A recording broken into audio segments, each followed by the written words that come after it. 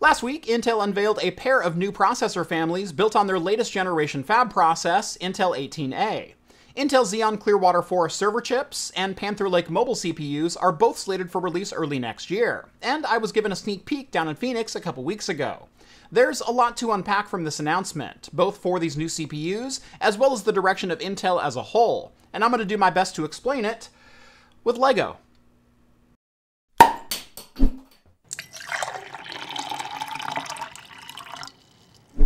What am I drinking this morning? Coffee out of a Craft Computing insulated tumbler. Get yours at craftcomputing.store.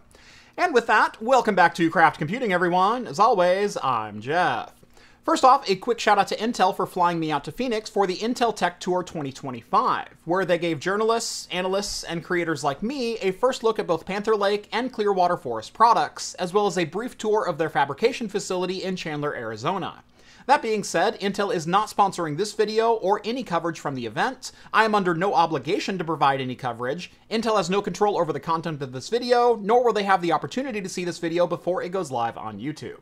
When attending vendor events like this, you're often given some swag, sometimes in the form of a shirt or a small trinket. But this time around, we were given brick models of Intel's two new CPUs, one for Panther Lake mobile CPUs and another for Xeon Clearwater Forest. The biggest news from Intel's tech tour wasn't even about these new processors, at least not in my opinion, but rather about Intel's 18A process node. For years, we've heard Intel say that they're betting the company on Intel 7, and then Intel 3, and then Intel 20A, and now we're on Intel 18A. Intel 7 was their 10nm process used for 12th gen Alder Lake and Sapphire Rapids 4th gen Xeon chips. Intel 4 saw Meteor Lake mobile chips, but not much else. Granite Rapids Xeons are the only CPUs that are actually built on Intel 3, and then Intel 20A was delayed so long it was eventually balled into Intel 18A, and landed us where we are now. In short, Intel's process nodes have been either late to the party or completely underperforming by current standards ever since they failed to make the jump off of 14nm back in 2016. Since that time, TSMC and Samsung have both eclipsed Intel's internal fab tech, along with counting Intel as a customer for desktop, mobile, and graphics products. Not the best look, needing to send your CPU and graphics designs to your direct competitor to make because you can't build them yourself internally at the fab facility that you own.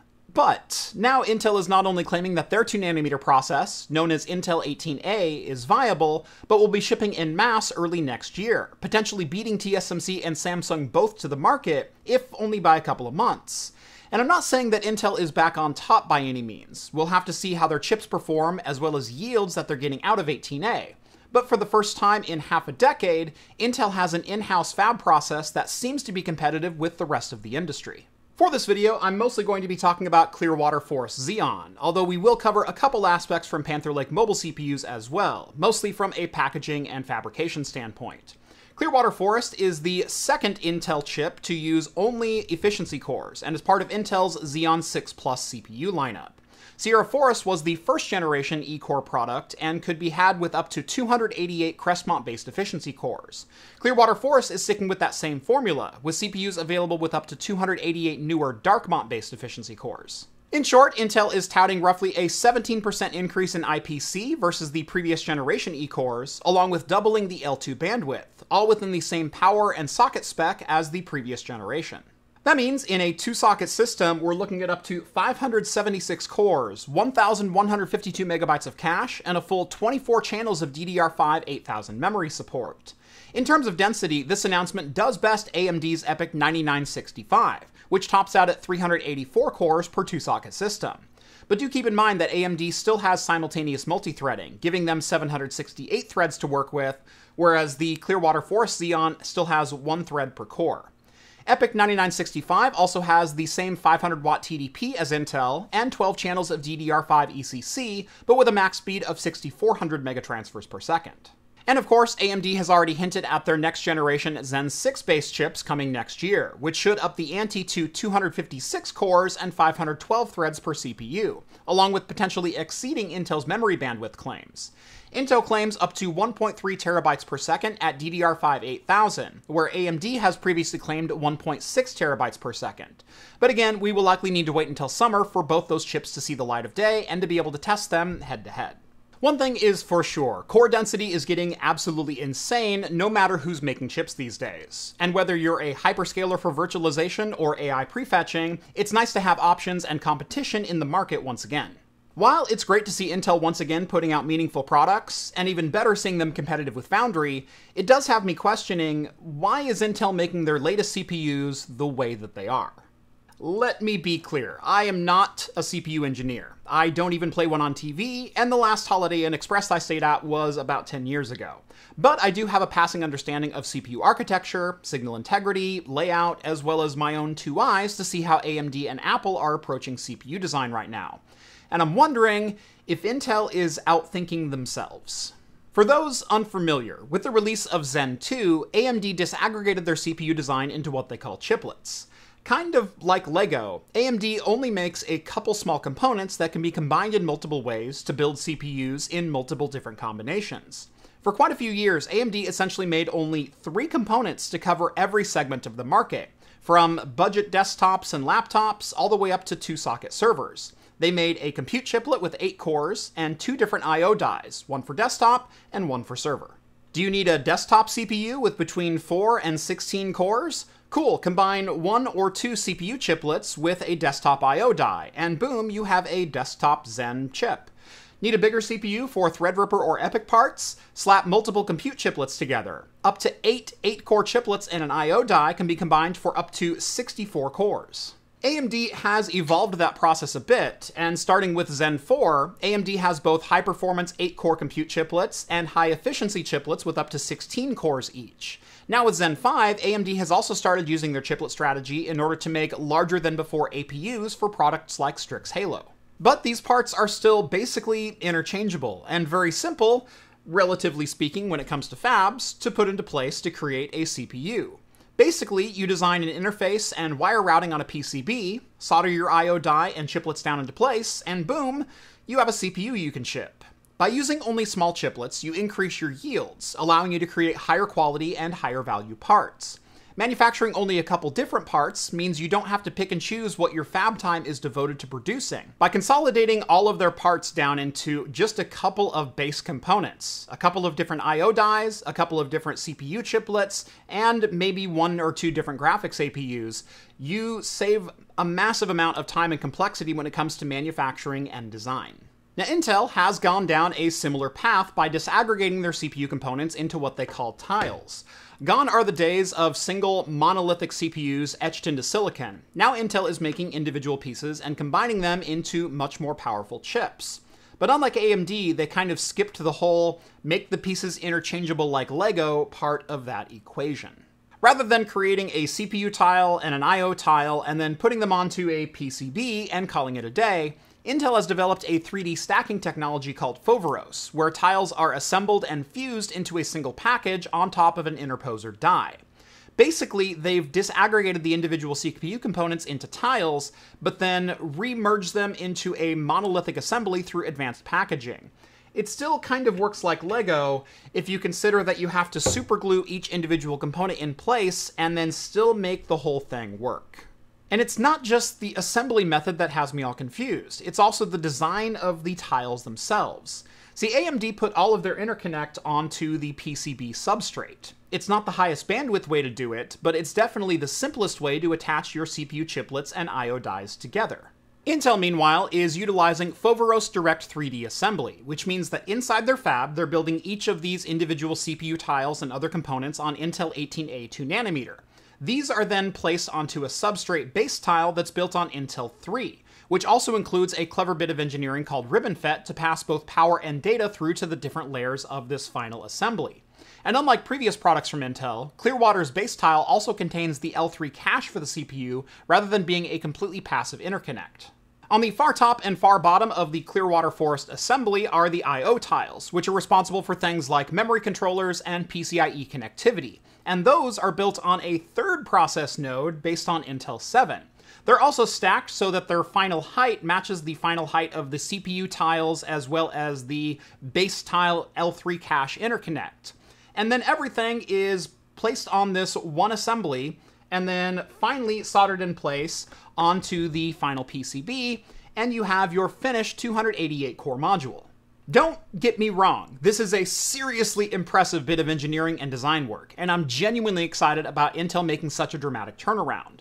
But the way Intel is dividing up their CPU, just to essentially glue it all back together, does leave me questioning if this is genuinely the direction they want to go, engineering and design-wise, or if this current CPU and the Panther Lake mobile CPU are more engineering showcases designed to drum up external customers for their new 2nm fabs. Let me explain, and to do that, let's take a look at Intel's Panther Lake mobile CPU, which was announced alongside Clearwater Forest at the beginning of the month. It's also built on Intel 18A and has disaggregated tile designs just like Clearwater Forest. There are 5 main components here. The compute tile, which contains 4 performance cores, 8 efficiency cores, and 4 low-power efficiency cores, CPU cache, NPU, and other various components. There's a GPU tile with up to 12 Xe3 GPU cores, and an SoC or platform controller tile with things like PCI Express, USB, and other peripherals to tie everything together. But wait, I said 5 tiles and only accounted for 3 of them there. Well, there are the compute tiles, the system controller tile, and the GPU tile. But there's also 2 filler tiles to make the whole assembly square, because the tiles are not universally sized. The reason they're not universally sized is because there are 2 different CPU tiles to choose from, with either 4 performance and 4 LPE, or you can get a variant that also has the 8 efficiency cores. There's 2 different GPU cores to choose from, one with 12 Xe3 GPU cores, and another with only 4 Xe3 GPU cores. There's also 2 different system controller tiles with varying amounts of PCI Express connectivity, depending on which GPU tile you decide to put onto this thing. The 2 CPU tiles are different sizes from each other. The 2 GPU tiles are different sizes from each other. The 2 system controller tiles are different sizes from each other. There's 4 different filler tiles depending on the combination that you put in here, and 3 total different base tiles that you would need to fit the 3 different size assemblies. But wait, 3 different base tiles means 3 different CPU designs to get to the pinout on the bottom. So just in this one mobile CPU package or platform, you have 3 different configurations of CPU area layout, 3 different base tiles, 3 different PCBs, 2 different CPU packages, 2 different system controllers, 2 different GPUs, and 4 different filler tiles. That means that Panther Lake Mobile requires more varying tiles and design consideration than AMD's entire CPU product stack top to bottom. And Panther Lake is just one of Intel's current CPU product stacks. And keep in mind, this still requires Foveros Direct 3D assembly, which is a much more complex assembly process than AMD uses to make their entire product stack. All of Intel's current and next generation CPUs are built using tiles, and are going to have the same complexities and limitations built into them. Moving back to Clearwater Forest, we are a little bit more modular with the 12 compute tiles and 2 I/O tiles. But these are still assembled on different base tiles, with Foveros Direct 3D manufacturing and placed on a 2.5D EMIB interposer layer on top of the PCB. AMD's current success came with shrinking the number of components they needed to make for CPUs to literally just 3 pieces, a compute chiplet and 2 different I/O dies for your 2 different markets. Intel is likely seeing better yields by producing smaller chips now, but as I mentioned, Panther Lake alone has 12 individual components to manufacture at fab, along with putting them together in one of the most advanced packaging methods ever developed. Granite Rapids had 3 different compute dies and 2 different I/O dies. Clearwater Forest might be using only a single compute tile model and a single active base tile, but multiple base PCBs and layouts depending on how the compute tiles will be installed. Remember, more varied models means more substrates to design, stock, manufacture, figure out your assembly process, all of this to create basically cut down versions of your max product, rather than just not installing a couple of the tiles and calling it a day. And again, to be fair, AMD does build more than a single chiplet these days, with Zen 5, Zen 5C, multiple I/O dies for products across their entire stack, but they only make maybe 10 or fewer silicon parts for their entire CPU lineup right now, from 4-core desktop and mobile chips up to their 128 and 192-core EPYC data center parts. Intel has developed more individual parts of silicon just for Panther Lake, just to produce the 3 different base models of the CPU that we're going to be receiving. So what does this all mean for the future of Intel? To be honest, it's hard to say at the moment. Speaking to a number of colleagues at the Intel Tech Tour in Phoenix, a lot of us noticed that Intel hasn't released an updated roadmap for any of their CPU markets, mobile, desktop, or server. Clearwater Forest and Panther Lake were the last CPUs on the roadmaps that were released in 2022, and I believe these parts aren't really indicative of what Intel plans on making long term. And again, I want to reiterate here that this is purely speculation on my part, but these 2 products in Panther Lake and Clearwater Forest did 2 things for Intel. 1, they proved that Intel has a commercially scalable and viable 2nm manufacturing process that beat TSMC and Samsung to the punch. And their Foundry has the ability to develop and manufacture advanced 3D stacks and are currently looking for customers. Intel's current tile design may indeed be the way that they want to move forward, but it also feels like there's no genuine benefit to Foveros 3D manufacturing when you're comparing speeds and feeds between Intel's latest parts and the individual chiplets being designed by AMD and manufactured by TSMC. Intel could be building their CPUs in a much simpler manner and manufacturing far fewer components to increase yields. But instead, they're putting out products that prove that they have the ability to build some of the most advanced silicon products that have ever been produced. And I think that might be the bigger selling point for them right now. There's still a lot we don't know about these new products, and I'm not going to make any judgments on performance until I have actual parts in hand to run them through their paces, because the LEGO models, to be honest, just underperform a bit. But neither Panther Lake nor Clearwater Forest are due out until at least next year, so in the meantime, I get to speculate about whether or not Intel's tiles are the right choice for their CPU business when it comes to cost, manufacturing, and performance, or if their entire design is simply to entice other companies like Apple, AMD, or Nvidia to start making their parts domestically. And that's an answer we won't get for quite some time. At least that's what I wrote last week. It turns out over the weekend, Microsoft announced that they indeed were taking Intel up on manufacturing and are going to be producing their new Maya 2 AI accelerators on Intel's 18A fab down in Chandler, Arizona. So they were certainly impressed with what they saw. Now, I know this video might seem like I'm completely down on Intel or just an AMD shill or something like that. I'm actually quite excited to see these parts once they come out and to benchmark them against AMD. Intel has been down for a number of years, and it's going to take some pretty serious performance strides to get them back into real competitive shape. I am excited because competition breeds innovation, and innovation breeds more competition. And competition means that we as consumers win. We get better parts for lower prices. I'm not a fan of any one company, and I want all of them to do their best. This was simply me stating I don't know if Intel's current roadmap is the one for their best success in the future, but I certainly hope it is. And with all of that said, that's going to do for me in today's video. If you like this one, make sure to drop me a thumbs up and subscribe to Craft Computing if you haven't done so already. And if you like hot takes like this and want to help support me in what I do, there's a couple of different ways you can do that. First off, head on over to craftcomputing.store where we've got insulated coffee tumblers, rocks glasses, whiskey stones, everything you need to start drinking like a pro. Or head on over and subscribe to my Patreon. Link is down in the video description, and as a bonus, you'll get to join my exclusive Discord server, where you can chat with me throughout the week. Thank you all so much for watching, and as always, I will see you in the next video. Cheers, everyone.